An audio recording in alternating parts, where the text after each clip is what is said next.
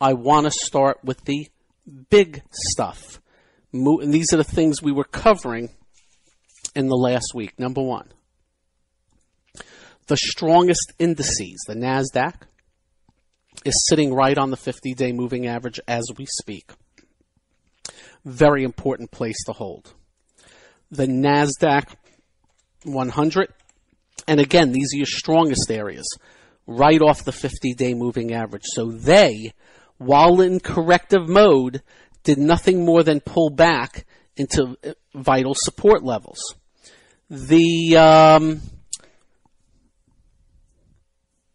technology stocks, it's just an ETF. It's for the Information Technology Index. All it's done is pulled back to the 50-day moving average, and today bounced off of it. I don't know if I want to call it a hold, but as of this second, yeah, right into the 50-day moving average and held for those areas. On top of that, my favorite area right now that I'm just looking for some secondary buy points still acts well, and that is the housing. And all that has done is little pullbacks at this juncture.